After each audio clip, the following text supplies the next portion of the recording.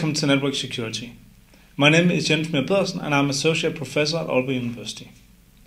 In this course, it's organized in 7 small lectures, and not from the first one, but for the other 6, there will be a short quiz after each lecture. The 6 lectures will cover malware, information theft and digital theft, click fraud, pay-per-install and spam, DDoS attacks, infections and social engineering, and finally, we will take a look at different kind of attackers. For this video, there is no quiz, so you are welcome to continue to the next video.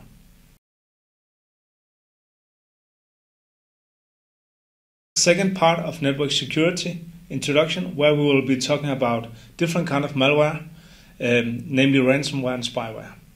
And the word malware really comes from 2 words, malicious and software, which you combine into one. Ransomware is quite nasty because it usually takes control of your computer by restricting access to files or systems. This is usually done by encrypting either all or some of the files on the hard drive. It requires then the user to pay a ransom before the system can be used again, and it can target both users and companies. So it can be both a single computer which is locked, but it can also be a large system attacked where several servers with business critical information is left inoperable. And that can be really critical for a business, so more businesses than you might think actually choose to pay. Of course, the criminals behind it are trying to build up a business where they have a high reputation, so it increases the likelihood that people will pay if they believe they will actually get access to their files back.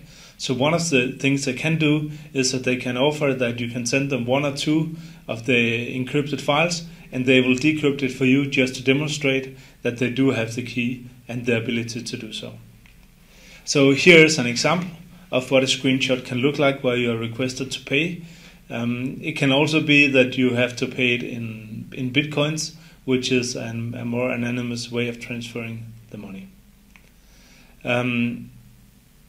We also have other kind of malware, for example spyware, where spyware is often monitoring the activities of the user without him or her knowing it, and this information can then be used for different things. One thing it can be used as is that it can be used to harvest private information such as email addresses, login and credit card numbers, which can be sold, but it can also be used to monitor internet activity in order to optimize the ads that the person receives.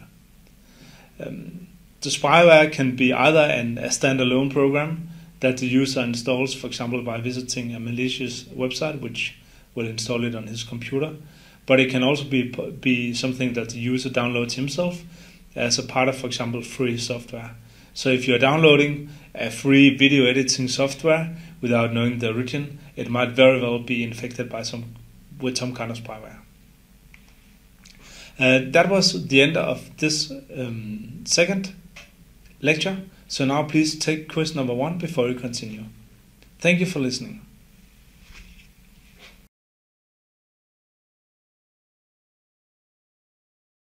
In the third part of the network security introduction, we'll be looking at information theft or digital theft. When it comes to information theft, there are many different kinds of information that hackers or attackers can steal. It can be, for example, credit card numbers. It can be login to different systems. It can be any kind of data that has a value. Sometimes this information is then used to gain access to bank accounts, which is what I have called digital theft. If that is done, then the attacker will also need to do something additional in order to hide what he has actually been doing. So somehow he has to get out of the traceable transactions. We'll be talking about that on the next slide. Often information theft is a result of hacking into larger centralized systems. So it's not just for kids, but it's really advanced persistent threats where you have a specific target that you really want to attack, a database that you really want to get into, etc., and then you can work your way into it. There are many well-known cases of this. For example, information about more than 50 million credit cards numbers were leaked from Home Depot in 2014. Another example is that attacker succeeded in getting into the Danish register of social security numbers, where they got access to almost all Danish social security numbers, which are otherwise considered confidential. There is a good Danish example on digital theft, which was in the news a couple of years ago. So the names are real, at least the Danish names. So Stefan from Denmark is looking for a girlfriend on the internet, and there he meets Russian Elena Petrova. And they exchange a lot of emails. They are very much in love, and at some point she would of course like to come and visit him. But there is a problem because she has no money. But fortunately she has a rich uncle which can help. So he can send her the money, but she has no bank account. So instead the uncle will transfer the money to Stefan, who can then transfer the money to Elena through Western Union. And Western Union is such a non-traceable transfer that we discussed about before. So Stefan is waiting for the money to get into his account, and when the money is on his account and he can see it, then he goes to the bank, take out the money and transfer them to Elena. What he doesn't know is that the money are actually stolen from another person, another Danish person, Annette, by theft from her net bank. So what the criminals have done is that they have transferred the money from Annette's account to Stefan's account. That's a traceable transaction. And then Stefan has taken out the money, and in this non-traceable transaction transferred them to Elena, or who it is that is placed in Russia. And of course Stefan never sees his money again. So that is an example of how mules are used. So I will try to go through this figure in a bit more detail. So mules are those who take the money from the bank and take it out in cash, for example, and then go to Western Union or go to somewhere else and do the non-traceable transaction. So in the case on the figure here, the mules are hired, so they are paid, but they can also be tricked into it, as was the case with Stefan. Then they gain access, then they have their bank accounts, which are genuine enough. Either they have them already or they establish these bank accounts. Once established and in place, then the cyber criminal can breach another account, for example Annette's account, and then wire transfer these to the mule accounts. So that's a completely normal bank transfer. But then the mules will take out the money and do the transaction. This is step number 5 in the figure. So the mules will take out the money from their bank and go in cash and transfer them, for example, through the non-traceable Western Union service. And they then transfer the money to the criminal accounts, so there is no link between the criminal accounts and then the criminal activity that he did. When we're talking about information theft, I will also mention industrial espionage. This is a wide area. It's conducted in many ways, and it's also conducted by many different people. So that can be both nation states spying on each other, or it can be companies stealing information from each other. So often this is done by hacking into systems, taking advantage of security flaws that might be, or it can be an insider who is sitting inside their organization and has right to share information with outsiders, or at least has the right to access information. It can also be done by installing malware through botnets or social engineering. So the malware is actually the software that is doing the spying. It's my impression that there are many untold stories about industrial espionage because those who are victims don't want to tell about it. But there is a famous example from Nokia some years back where the criminals managed to get actually several million euros from Nokia. And this money were given to Nokia, handed over to Nokia in a parking lot close to Nokia's head offices. I would also say that industrial espionage can be an advanced case of information theft. If you want to know more about the Nokia case, you can Google more and read about it. So this was the end of the 3rd lecture. So now please take quiz number 2. Thank you.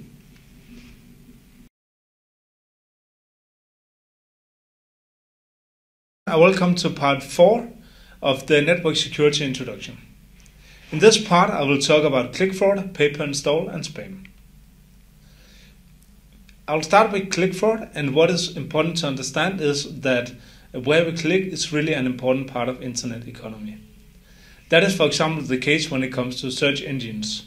So assume that I search for a particular word, let's say paper, and then afterwards I click on a specific link in Google. Then Google learns that for that search term, this link was a good choice.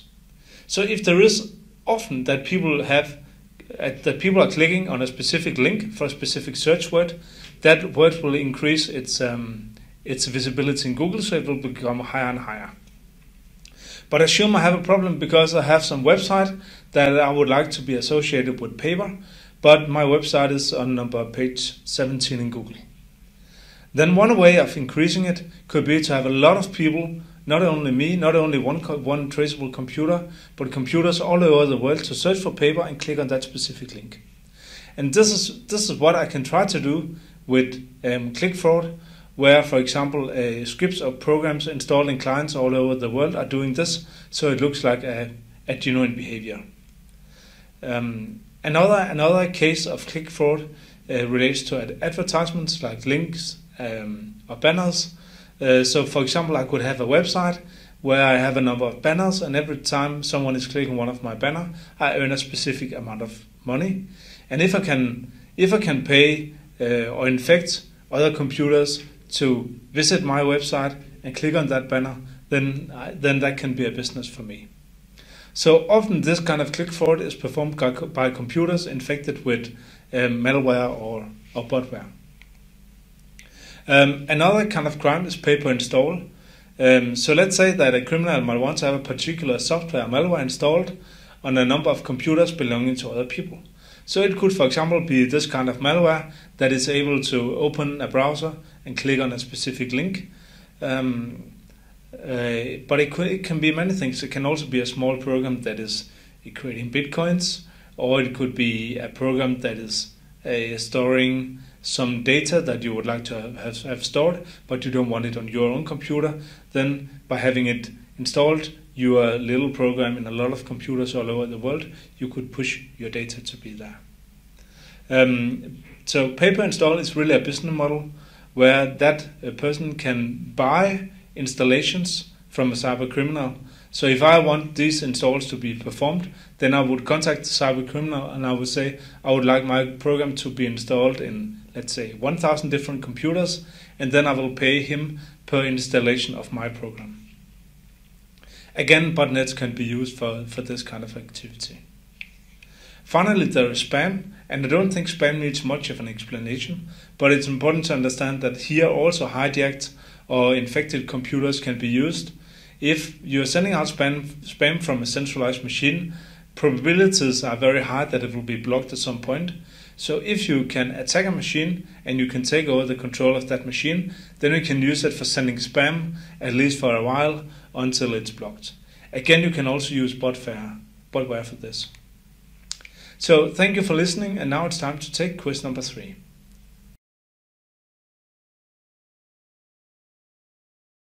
Welcome to Network Security Introduction Part 5, where I will be talking about DDoS attacks, or distributed denial of service attacks.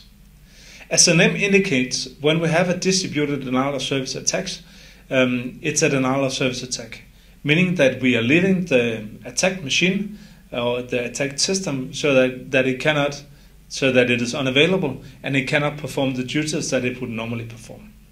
This is most often done by sending a lot of requests from all over the world, so that is why it's called distributed. So sending a request to that machine all at the same time. This can be a legitimate request, for example, for a website, or it can be illegitimate request. It really doesn't matter. The thing is that the server or the system will receive so many requests that it's unable to answer them. Such an attack will usually be centrally coordinated, but it doesn't have to be in real time. So it can be that you have control of a lot of machines, and you're telling them at that particular time, send these kind of requests to that particular machine, and they will all be attacking at the same time. Quite often these are This can be quite heavy, so it can be between 50 and 100 gigabits per second, but you can see reports of attacks with up to 400 gigabit of data per second, so that's really a large amount of data. In the figure here you can also see a sketch of how it can be done. So you have the attacker, which is standing behind it all, who through a number of handlers is taking control of all the zombies who are then attacking the victim at the same time. There are a couple of recent examples. There are the big examples like Visa, MasterCard, PayPal, who has been attacked, but there is also a story about a Danish school where the school kids, they didn't want to do a national test that all school kids in Denmark have to do, so they decided to launch a DDoS attack on their school at that particular time and day. And in fact, they managed to interrupt the exam and the test not only at their own school, but in 27 schools, and they managed to lay down a total of 7,000 computers, and these were just school kids who managed to buy it online. And when talking about buying it online, it should be noted that it's actually quite cheap to do, and it's very easy to do. There are different sites, I will not mention any names, where you can go and then you can really pay by credit card or by bitcoins, and then you just click and you can launch the attack, decide how many computers should participate in the attack, so how large a cannon you're shooting with, and also how long time it should take to do it. And one of the challenges with this kind of attacks is that it's really easy to do, and it's very hard to mitigate. So now it's time to take quiz number 4. Thank you very much for following.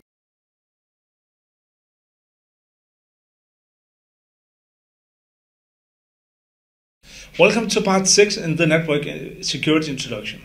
In this part we'll be talking about infections and social engineering. So there are different ways to infect users with different kind of malware that we have discussed in the previous presentations. Here we'll cover some of the more important ones, namely drive-by infections and infections by running executable files. I will also describe something about social engineering and phishing. So drive-by infections happens when the user is visiting a website.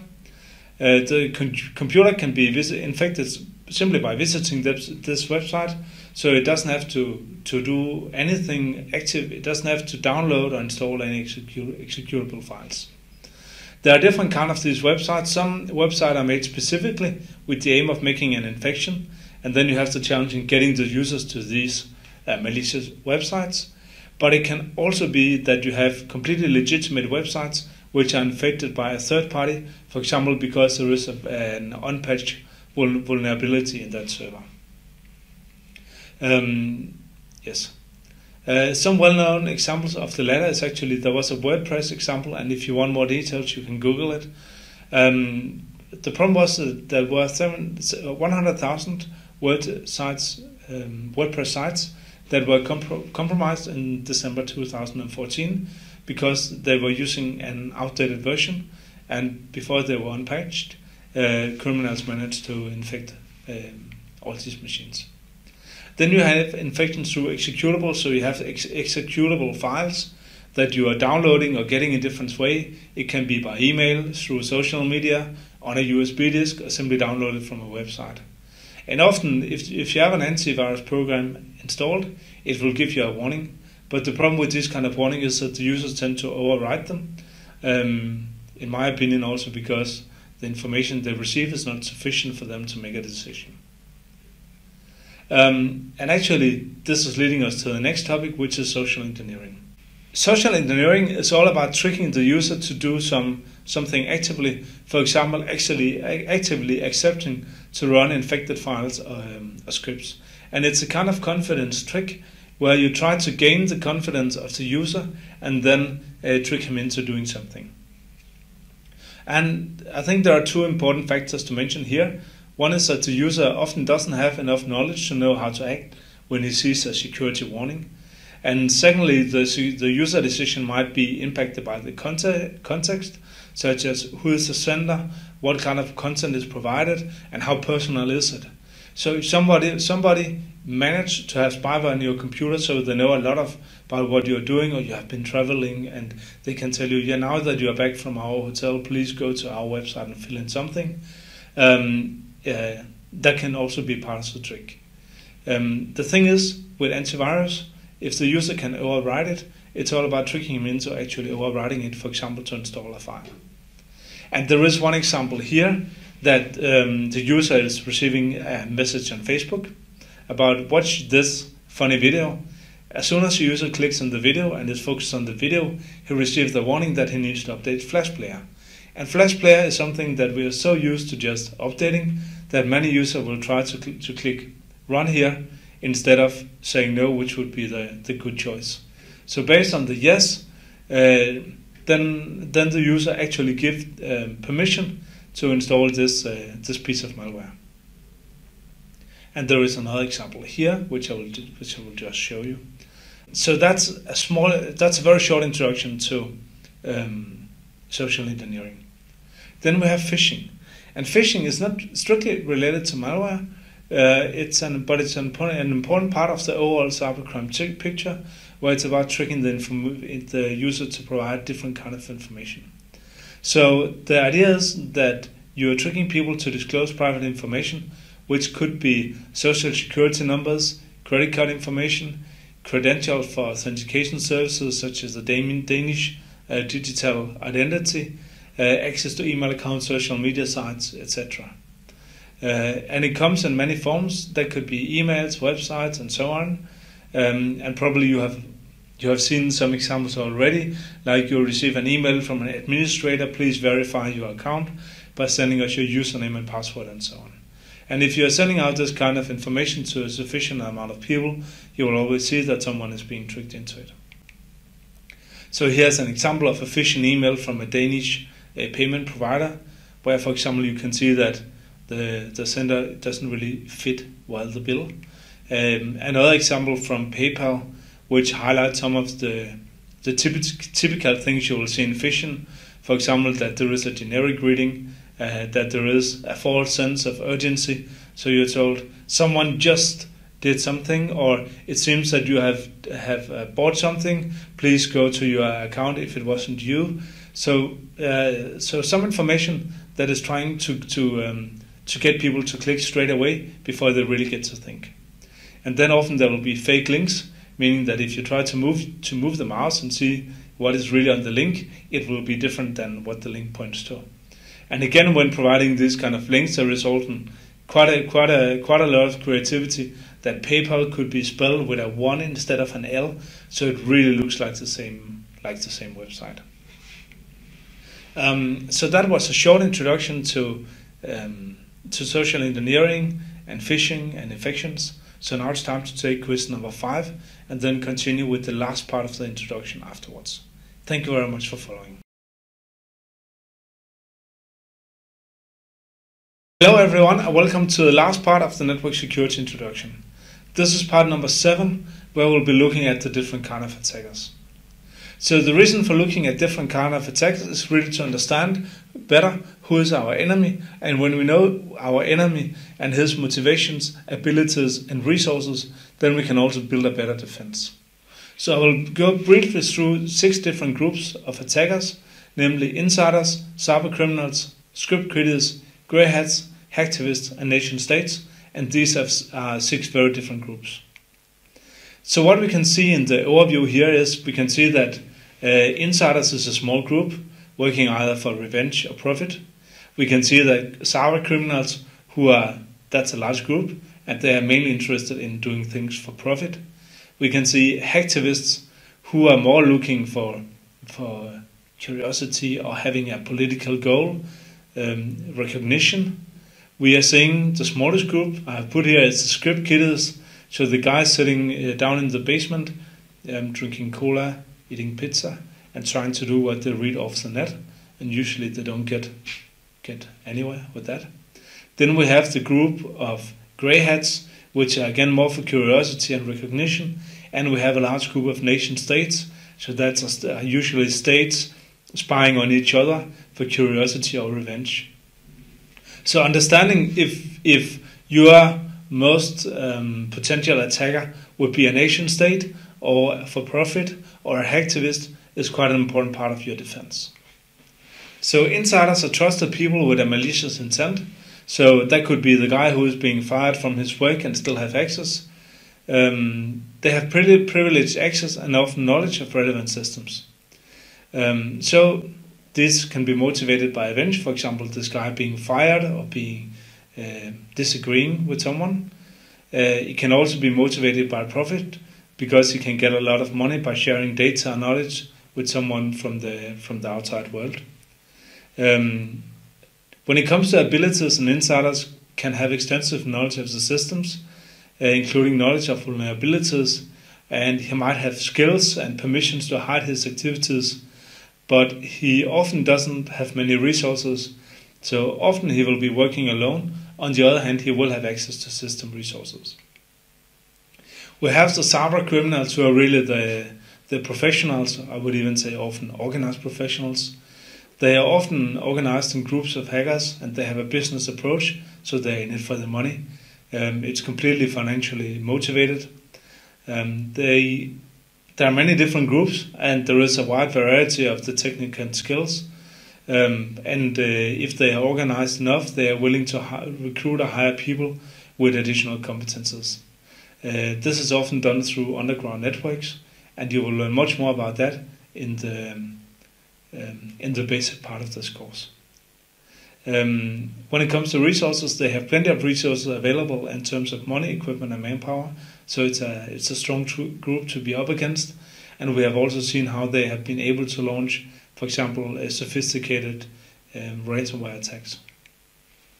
There are the script kidders, which are the novices with low skills and a very limited understanding of the technical consequences of what they do. So often they find something on the internet and they try it out. They are usually just curious, they don't have many technical resources, they have low technical competence and not very many resources. They are often not a part of a larger network, but they're sitting in a basement operating on their own. Then we have the grey hats, which are the old hackers. So often they are skillful hackers, and usually they don't have a criminal intent. So they are mainly curious, and they are not likely to do, for example, sabotage. Often they are specialized, and they can be part of networks with information exchange between them, which can make them quite capable. They mainly work alone. It is part of this knowledge exchange, so they don't have many resources, but they often have skills and they often have access to some kind of equipment. And the activist, which is a big group, you might know the most famous, and that's also the picture I put here, which is anonymous. They are often in groups, often distributed geographically and with varying technical skills. They are often motivated by ideology or political agendas. Often revenge is not a motivation in itself, but there can be a political or ideological reason for wanting revenge for something. We have, regarding the abilities, we have seen that they have, it's very different from group to group, but you will see that some groups have quite skilled members, and again, Anonymous is a good example of that. The amount of resources varies a lot from group to group. There will be some which have very few resources and some who has a lot of resources and plenty of manpower. We also know that some of them, such as Anonymous, also have botnets and other important resources available. Then there is, at last but not least, nation states, which are countries. So they are known, we know that nation states or representatives have tried to perpetrate everything from industrial espionage or military activities to having a nationwide attacks in the cyber arena. So the motivations can be different. There can be revenge, it can be intelligence, or it can be political or military gains. We know that many nation states have substantial presence in cyberspace and have highly skilled experts. And we also know that many of them have a lot of resources. I would also say here that nation states is of course a very different thing than some of the cyber criminals. So where cyber criminals, okay, there are cyber criminals who have a specific target because they can earn a lot of money on that particular target, but often nation states will not shoot to everything and then try to catch something like the spam mails or the ransomware, which is running on a lot of computers, but they are really targeting a specific goal and trying to find all the vulnerabilities. So in that sense, being a victim of a nation state is very different than being a victim of some criminals who just have an economic gain. And that was the final part of this presentation. So now please do quiz number 6. Thank you very much.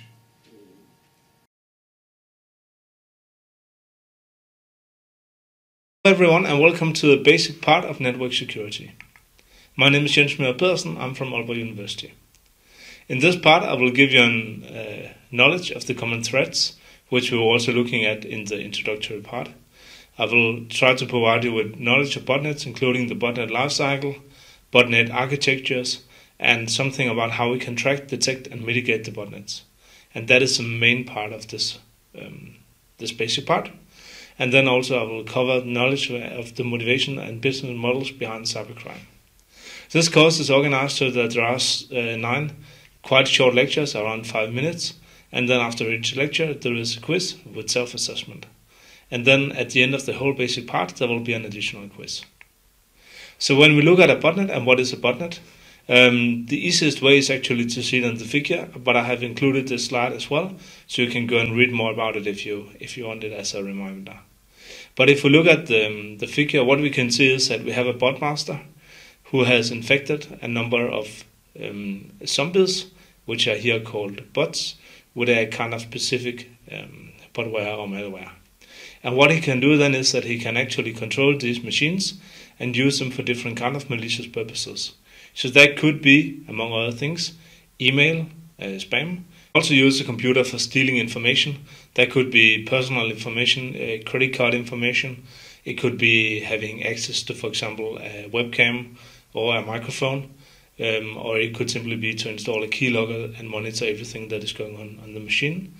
And finally, he can also use the bot as a part of for example, a DDoS attack, so the machine can take part in DDoS attacks at a certain point in time. What is important to keep in mind is that while I show here a very simple architecture, in fact it can be more complicated, so that there is no direct communication between the bot master and each zombie, which makes it a lot harder to take down the botnet and to find the bot master eventually.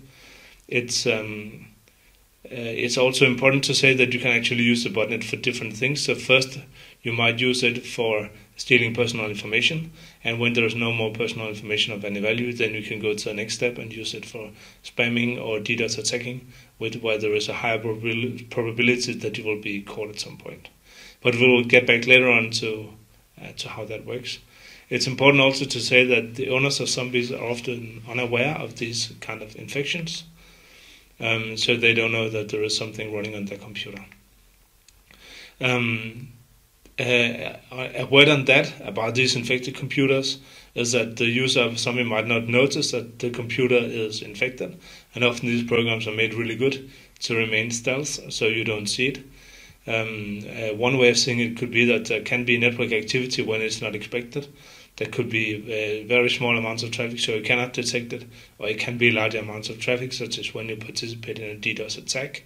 It could also be increased CPU load when certain malicious activities are carried out.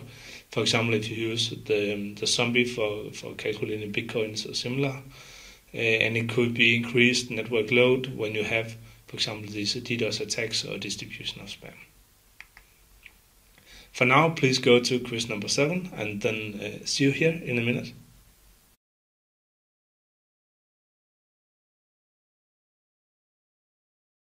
Welcome to the second part of network security. Here we will be looking a bit more into what botnets are actually being used for. So, as we discussed before, botnets can be used in most types of cybercrime. So that includes information theft, installation of malware, spam, click fraud, and participation in DDoS attacks. Once a zombie is infected, It's often used for multiple kind of malicious activities, with the most valuable activities carried out first. We also discussed that before.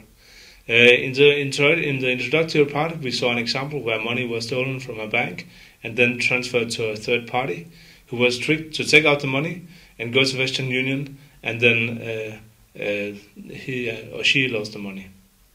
Actually, this principle is worth taking a little more elaborate look at to understand how these kind of mules are often used in this kind of crime.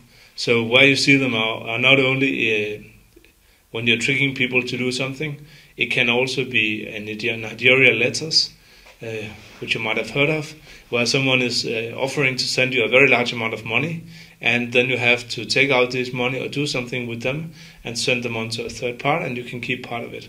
But what often happens is that what you are supposed to do is that you are taking the money out, so the money can be transferred electronically to you. This is a traceable transaction.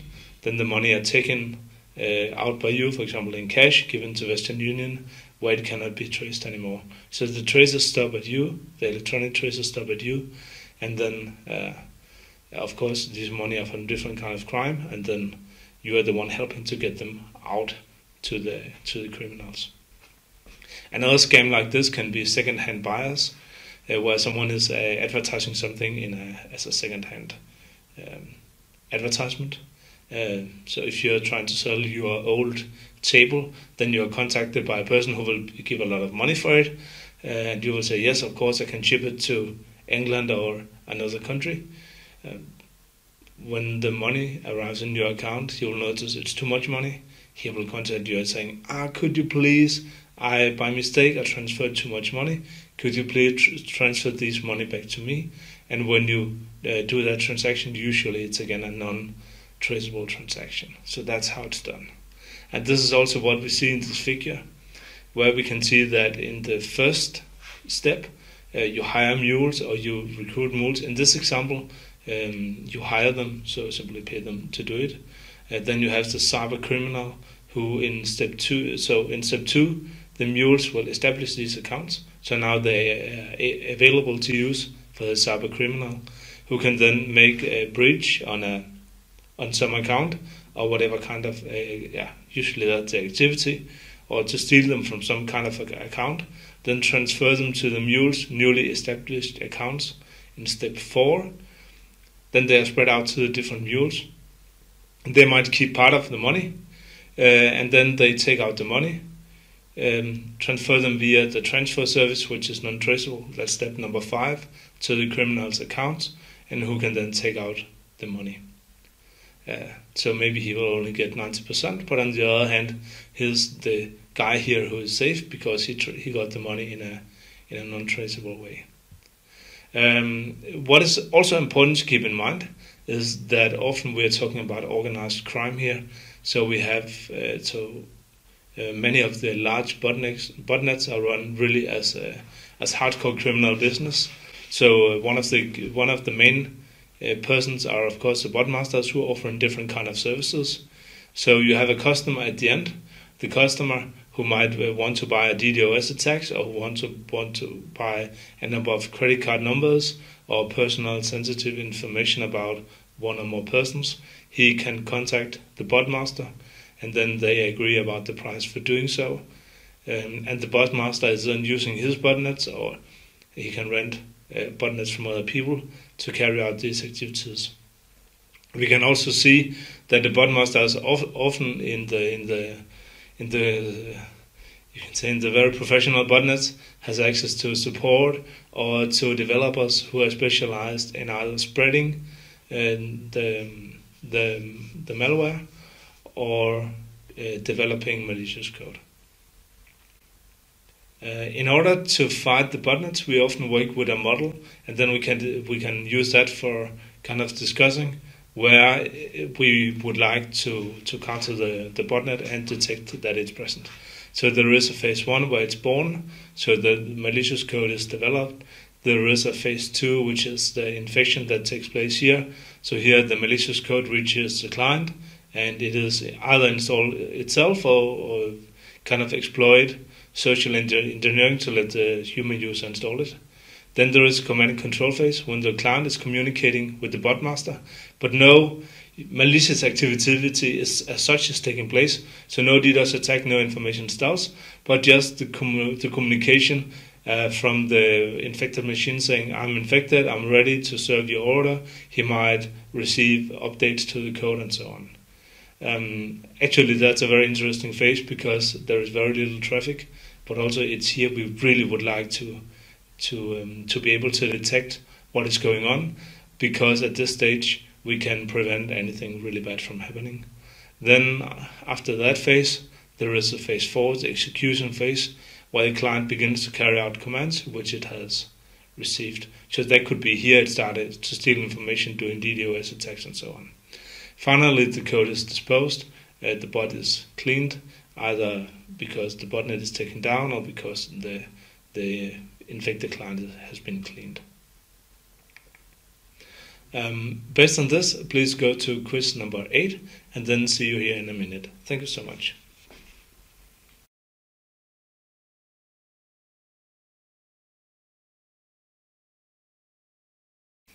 Welcome to Network Security, the basic part number 3.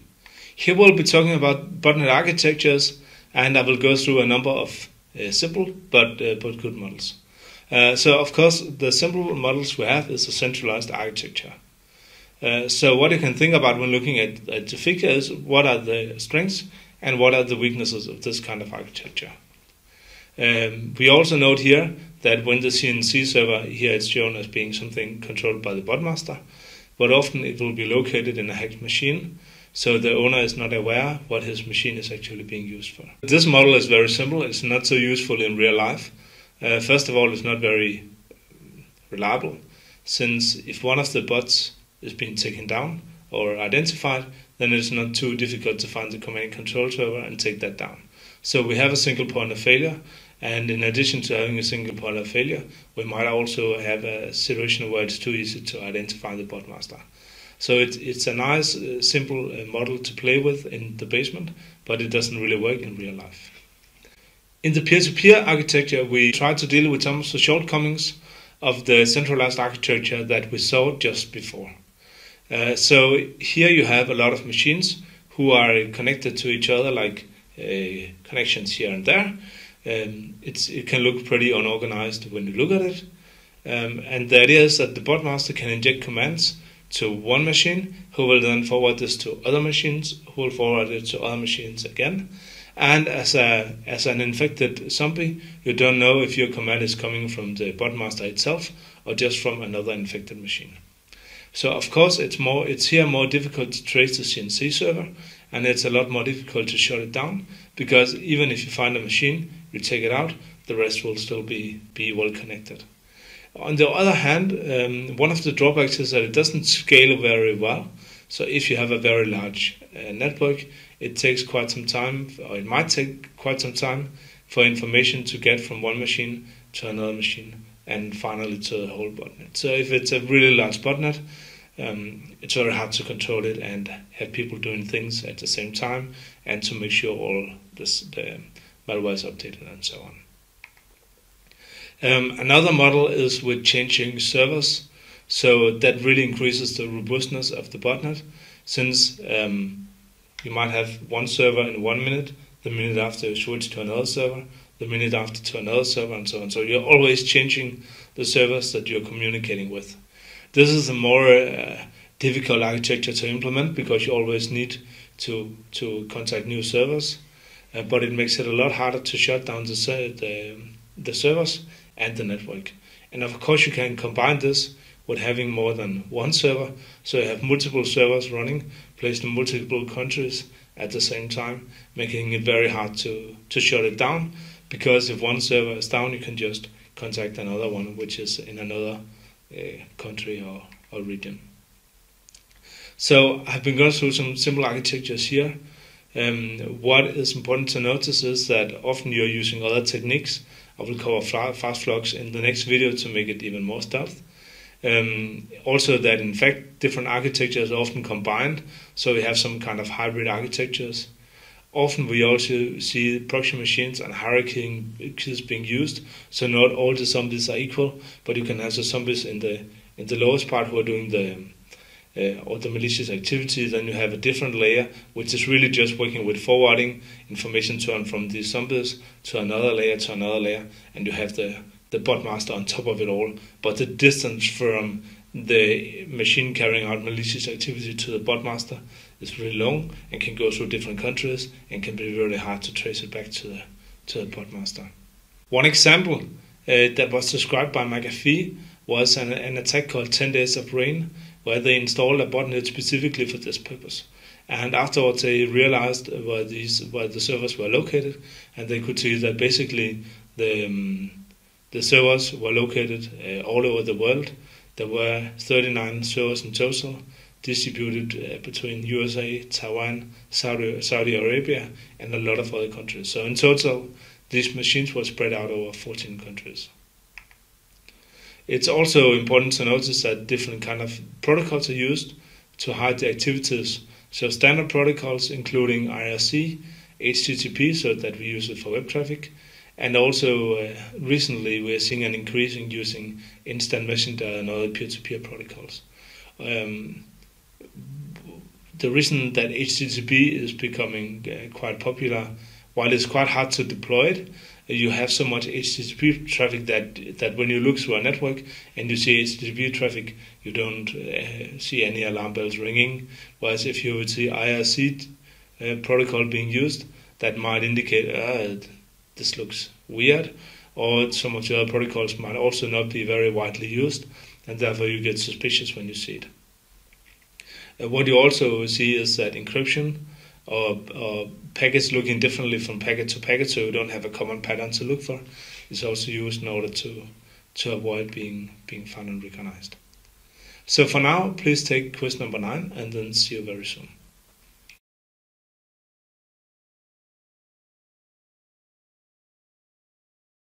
Hello everyone, and welcome to part 4 of the basic module in network security. Here I will be giving you a short introduction to fast flux. But before we start with fast flux, I will show you how DNS works, because that's really an important concept to understand before we can start talking about fast flux. So when machines are communicating with each other over the internet, what they really use is IP addresses. So when you have an address that you want to look up in a browser, for example google.com, in order to contact the server, you really need to know what is the IP address of google.com. And for this we have the DNS system. So it works the following way, that when you and your computer, and I made the figure myself, so when you in your computer write google.com, what you do first of all is that you send a request to a DNS server asking what is the IP address of google.com, and you get a reply back, which is in terms of an IP address. So in this case, the IP address is 130.225.50.23. And then based on that reply, you can send an HTTP request to google.com and then send it to that IP address. And when you then send your request to that IP address, you get the reply back with the web page that you want to see. So as you can see, DNS is quite crucial in the way the internet works, not only for web browsing, but for all kind of activities where we use domain names, which are made out of real names, which are easy to remember. So let us look at how fast flux works. So the idea behind it is that the bot master not only has control of the zombie, but also has control of a DNS server, and that is what we see in the figure here. So first of all, when the client, that he might have hard-coded a number of domains, or might be able to auto-generate domain names which fit with something that the bot master is taking control of. So he might be asked some kind of domain. That could be a domain with a real name, but very often it would be some kind of randomly generated domain name that he is asking then the DNS server to resolve. But since the DNS server is also controlled by the bot master, he get an IP address back, which is then directing him to first of all a proxy machine, and then it could be more proxy machines, but at the end of the day, the malicious server.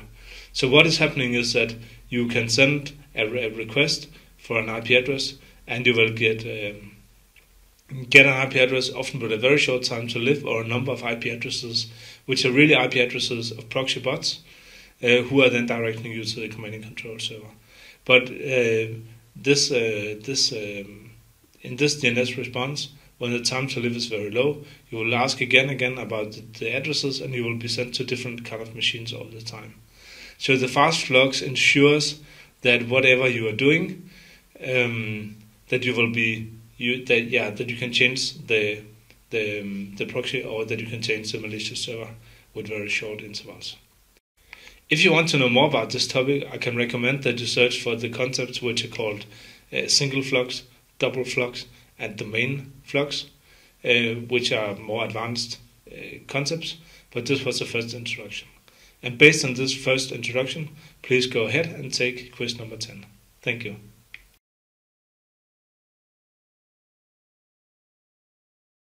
In lecture number 5, we'll be looking at different detection methods. So basically here I will go through the many different detection methods, and then later on I will go more in depth with the network-based detection. So botnet mitigation is really challenging because it can be quite difficult to find the command and control servers. And often these, as we discussed before, operate behind different layers of proxies, and they are in different countries. So that's quite challenging.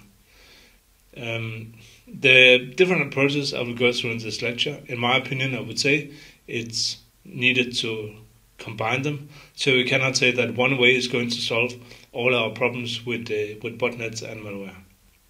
What is important to keep in mind, we discussed the businesses in the introductory part, is that the programmers behind are highly skilled people with access to a large amount of resources, and that they put a lot of efforts into not being detected. So we have to do with an enemy who really wants to remain stealth. And so that's one challenge we have. And another challenge we have is that we want to avoid the false positives, so we really need a high detection accuracy. Because if we detect, let's say, 1,000 machines as infected, but only one of them is in reality, then our system is basically useless. So we have to be able to say very precisely which machines are infected, and not only which are potentially infected. Let's go to the overview of the detection approaches. So the first I will mention is what I will call non-network based detection, so a detection which is working on the individual host.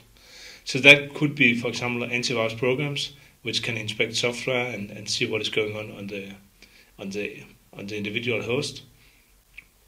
This can be quite efficient if it is updated and if it is correctly used by the users. And there are different problems with them, such as they usually are not good in zero-day detection.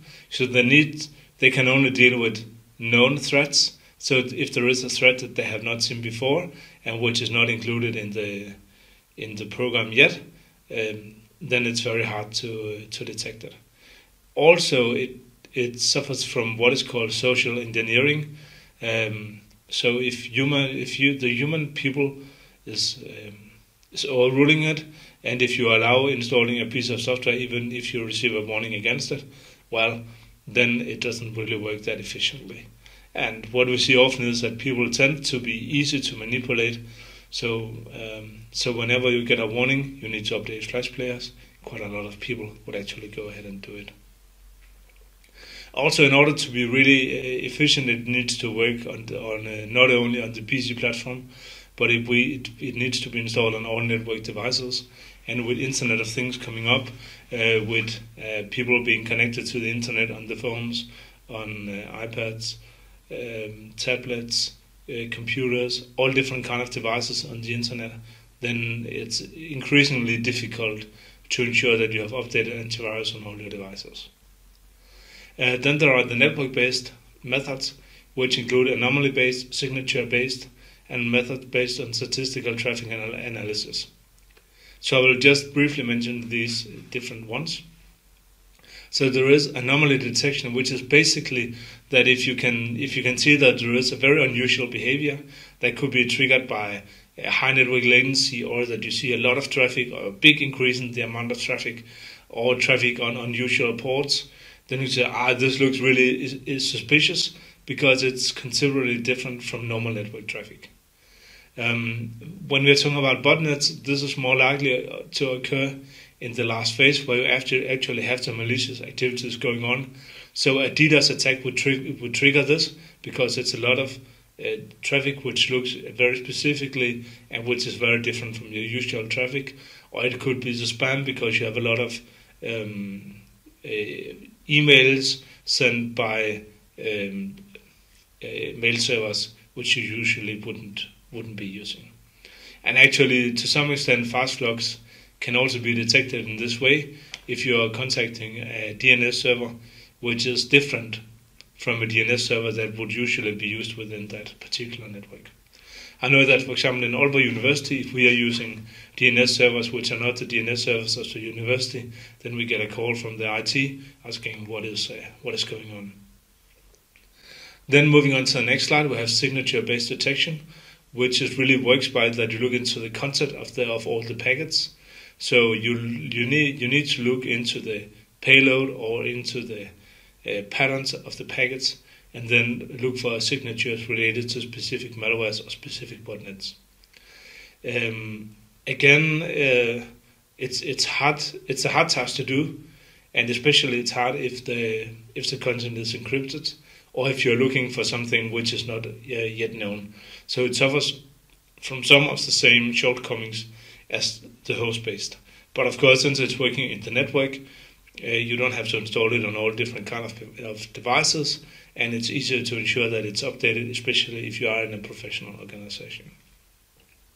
Then the approach that I will go more into depth with, and that we are working more with in Aalborg University, is to try to distinguish benign traffic from botnet traffic and malicious traffic by using statistical analysis on the network traffic, and we're using machine learning algorithms to do so. So this can really be applied in all places of the network as long as all the relevant data is passing through this point. So even a large amount of data, we try to look into the network traffic and see, can we see that there is something suspicious here? So what we look at is statistical information about the flows, the network flows, such as the packet lengths, the flow length, the number of incoming packets, number of outgoing packets, port numbers, which countries we're communicating with, or even which continents we're communicating with. But of course, this works only if there is actually a difference. So if you want to see the difference between the malicious and non-malicious activities, we can only do so if there is a difference between them. Yes, and this is something which we will also cover in the next videos. I would also say that what we are doing and what I find to be most interesting is to focus on the command and control traffic, because then again we can do something before something really malicious is really going on and some harmful activities are being carried out. So for now, please take quiz 11 and see you soon for the next video.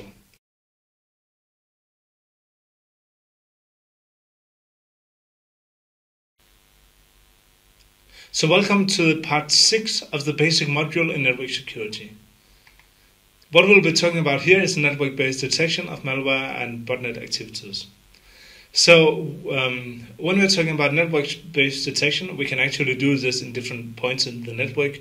The most important is that we have traffic coming through this point, and we are able to analyze the traffic in that particular point. So that could take place in different places. If it is a company, it could take place in a point from where all the traffic goes to the internet, or it could be traffic even on the internal network. It could be in a home where we have an internet gateway, then install it close to the internet gateway on some just on the side of it. Or it could be different places, even in ISP networks, given that we're able to handle this large amount of data. But it could be all the traffic, for example, which is sent from the ISP to some peering provider.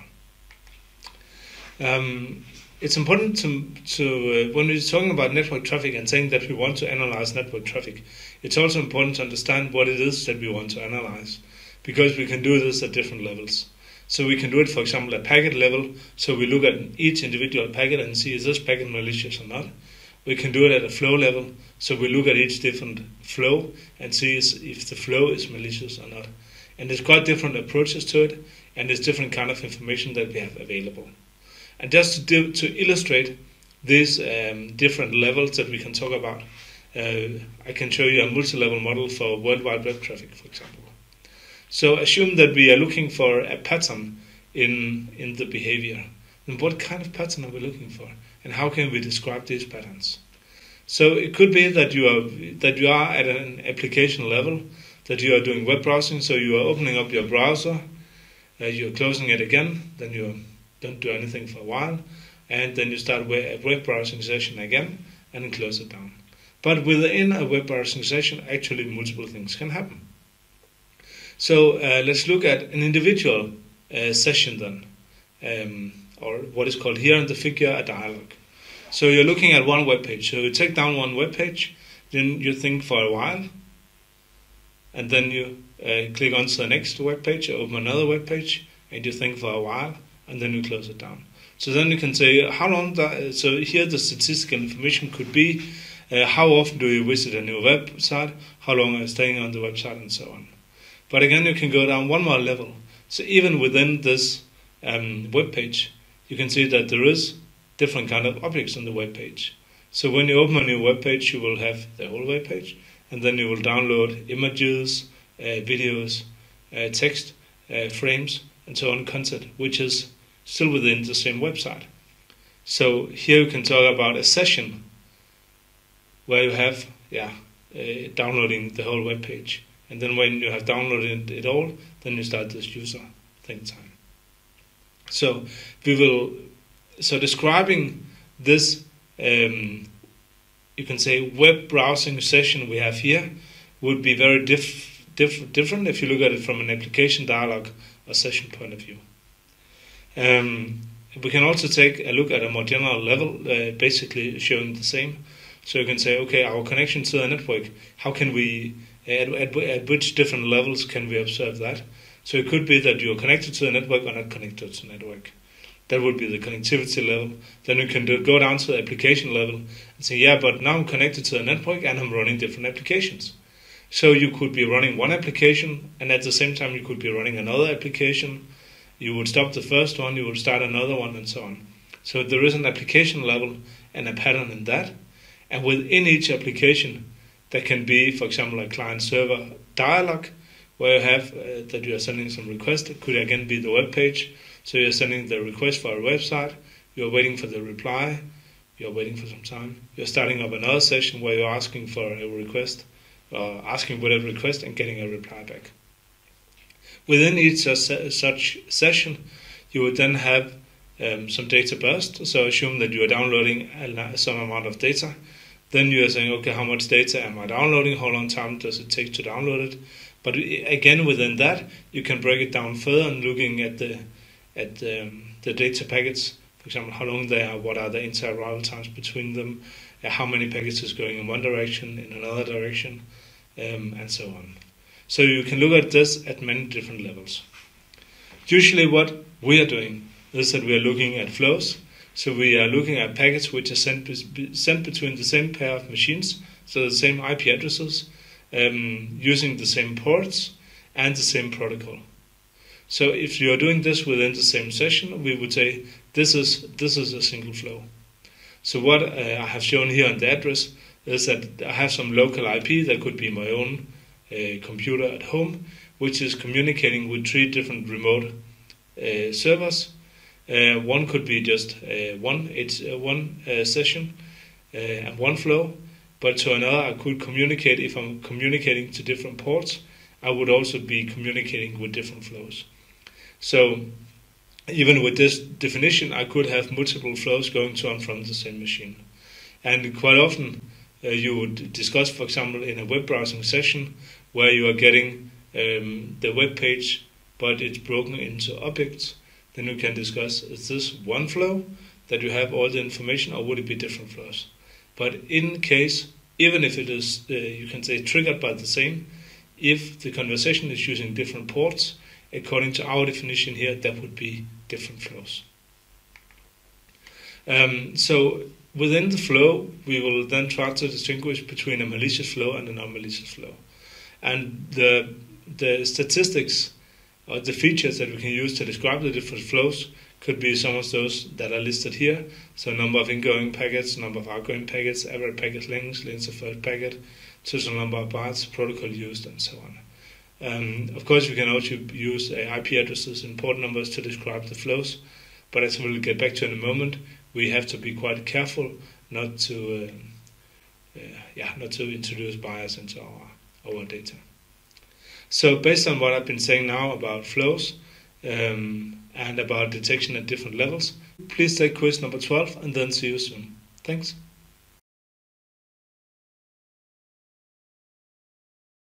So welcome to part 7 on the basic module in network security. In the last lecture, we looked at how internet traffic could be described and how we could, which features we could use to describe traffic flows. Now we'll be looking into how we can use machine learning to distinguish between malicious and non-malicious traffic. But first of all, I will give an introduction to the basic principles of machine learning. So machine learning algorithms can be used to distinguish traffic if there is actually a difference. So we need to be able to use our features, and based on these features, that there actually is a difference between the malicious and non-malicious traffic. If there is no difference in the traffic, so if flow with the same descriptions could be malicious or non-malicious, of course we cannot see a difference between them. And therefore it is very important that we select the right features, so the right way to describe the traffic. In the example here, I will be showing a basic principle of machine learning used in the decision of whether we should drive a bike to go to work or school. And so again, we have some attributes or some features. So here they are: the weather, and they can be described through the weather condition. Is it sun? Is it snow? Is it raining? We have a distance to cover, so that's a continuous value. Are we running late? Yes or no? And the fuel tank, which is empty or full. And of course, you can discuss whether these are the correct features, and you can also discuss whether the values are correct. But this is something we need to select before we apply the algorithm. So based on this description, then we take a look at some labeled data. So this is what is called supervised learning. So when we have the labeled data, we have a number of observations. So like the first line, observation is it's sunny. There is a distance of 5 kilometers. We are running late, yes, and we have a full fuel tank. So in that case, we note that here we realized that the right decision was to bike. I don't know why this was the right decision, but this is something I need to have in my data set. So what I feed into my algorithm is first of all a list of observations and then the true value. So for traffic, that would be a list of features that describe a particular flow and then whether it's malicious or non-malicious. So of course, in order to construct this data set, I need to have the knowledge in order to make the right decision. So for the biking, it could be what I actually did, and for the traffic, it would be some manual or automated analysis saying this was clean or this was not clean traffic. So based on the observations, I can build a decision tree as what is provided here, and I can use that for making decisions of the future. What I want to do is that I both want to train my classifier and I want to test that my classifier is actually working.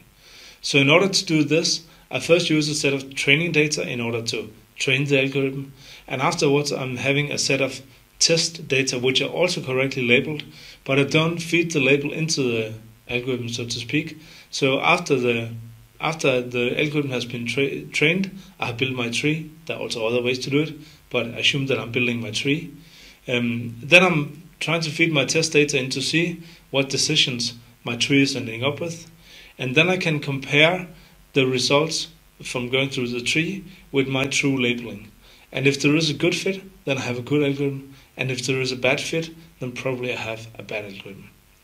Of course, it's important to use different data sets for training and testing. because if I use the same data, I would get pretty good results. So it's important that I show to my tree some observations that I have not seen before. I would also say that it's challenging to find good data sets for training and testing, and that is something that we will cover in the next video. To say it shortly, what we need is that we need correctly classified data set of both malicious and non-malicious traffic. It should be representative of botnet behavior, and it should also be representative of normal traffic without botnet behavior. So if it isn't representative, it's not going to work in the real life afterwards. I will now be looking at some of the challenges we experience when we try to obtain this. In fact, I would say that we don't know exactly if we can actually consider botnet traffic to be a group that is different from all the other groups. And you can discuss whether you should say, okay, we have good traffic here, we have bad traffic here, or if you actually need to divide it into more different categories. But that's a research topic, and it's quite an elaborate discussion to go into. And so it's all about the data. So I would say that it's a challenge to find correctly labeled data set. We need to have data sets that contains no malicious traffic. That could be something we could obtain from a university or company network, but it's still hard to tell that it is actually non-malicious. Also, we need to have data sets that contains not only clean traffic, but also malicious traffic, and we need to know the right labelings. So if we look at a lot of traffic, for example, from an internet service provider, we would not know the labels, so we would have to go manually through huge amounts of data in order to see it. And if we're using a more automated approach, we might introduce errors in our labeling, and with errors in the labeling, we'll of course also have errors in the training and in the testing. So we need to find a way of getting that, and that is something we'll be discussing in more depth in the next lecture. So thank you so much for listening. Now it's time to take quiz number 13.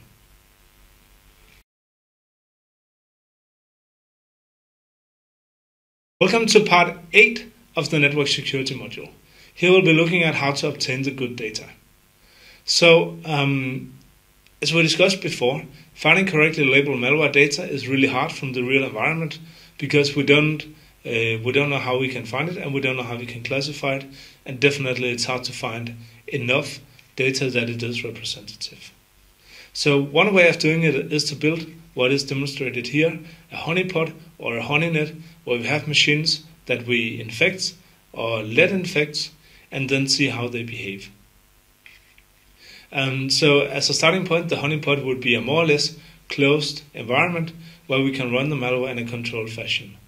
But as also illustrated on the figure here, we do need, in order to observe how the traffic looks like, we do need some kind of internet access in order to see how they interact with the command and control servers. That's one part. Here we have the malicious data set that we can do in the honeypot, but somehow we need to mix the malicious data set from the honeypot with the benign traffic that we have from another network. And we need to do it in a way that you cannot easily differentiate between them. So for example, if I just had my local data and my with the malware, and then my non-malicious data, and I mix it, I could easily see it based on IP addresses would be different. Maybe there would be other different patterns if I had more TCP or UDP traffic in one than another.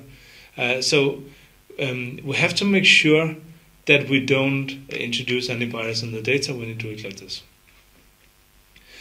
So what I've written here is that we have to make sure that there are no specific characteristics that would be interpreted wrongly as specific to malicious or benign traffic. Another example of that could be if I had very short communication times in my honeypot, because it's mainly a local network, and then I would have a short time between sending packets and receiving acknowledgement. That would look different in a real network, and then the system could wrongly interpret it as if communication with a short delays would be malicious and long delays would be non-malicious. Also, we should be aware that we kind of lose information when we're doing this. For example, bot-generated traffic cannot be assumed to be independent of all kind of traffic. It could be that I have a specific bot which works only if I'm using a web browser at the same time, and therefore just mixing the data set I'm losing that connection between the behavior, or the human behavior, or the system's behavior, and what is generating or not generating the botnet traffic. And also, just to mention that sometimes you can discuss what should be labeled malicious and non-malicious. So you might have a botnet that initially, or an infected machine, which initially just check, am I connected to the internet? Can I make a Google request? Or can I check if the Windows timestamp server is available? And that might not in itself be a malicious or harmful activity, but would we consider it malicious because it's initiated by a malicious piece of software? That's a good question. So if it is one request, maybe not. If it is 10 requests, where is the border between malicious and non-malicious traffic? That's also something that is non-trivial. So once we have the data set with malicious data and the data set with the non-malicious data, one way of mixing it is really by mapping it together. So as shown here, I have two kinds of traffic. I have my bot trace file, which is done locally, and then I have a larger network where I have a background traffic trace file, which I believe is non-malicious. So on the next slide, I will show how these can be mapped together. So here I see my infected machine, and I take all the traffic from the infected machine, and then I map it until one of the machines I had creating my background traffic. So that mapping could be done by taking the IP addresses and just changing the IP address. And similarly, I would have another infected machine, so I could have two, and they could be mapped into different machines of the background traffic. In this way, I would end out with a traffic trace that would contain both malicious and non-malicious traffic, and the malicious traffic would come from computers who are also generating normal non-malicious traffic. But still I have to be aware not to introduce any bias in the way I do it, for example by this timing issue. So how do we generate these malicious data sets? It's something I did touch upon very shortly by mentioning the honeypot. One example is what is called AAU honeyjar, where we are trying to handle some of the challenges that we experience. First of all, the bot should be brought to believe that it's actually part of a working network, because if it doesn't, if it would just leave the computer and has no human interaction with the computer, no web browsing, and no use of other programs, etc., the bot code might identify that something is wrong, that it might interpret this as it is in a closed environment, and therefore it would behave differently than if it was on a normal computer. So again, keep in mind that those doing the botnet are also trying to make sure that if we try to study the behavior, if we install it in order to run a honeypot, that it doesn't behave as usual. Also, it should be secured from the outside world. So even if we only allow small amounts of traffic, such as command and control traffic, we should make sure that we don't harm anyone else, both for legal and for ethical reasons. And it should be possible to operate, monitor, and control the system without too much work. So it should be as automatized as possible. In the setup we have here in Aalborg University, we have been running up to 300,000 different kind of malware, or different malware samples. At least some of them are very much alike. But in order to run this large amount of malware, we have to make sure that we can do it efficiently and automatically. Therefore, it should also be easy to reset infected machines, to wipe them in order to run new experiments. Then I will say a little bit more about honeyjar in the next presentation, and already now say give credits to the master students who have done such a large part of the work with the setup that we have. And this is something we will look into in the next video. So for now, please take quiz number 14 and see you again shortly. Thank you very much for listening. See you soon.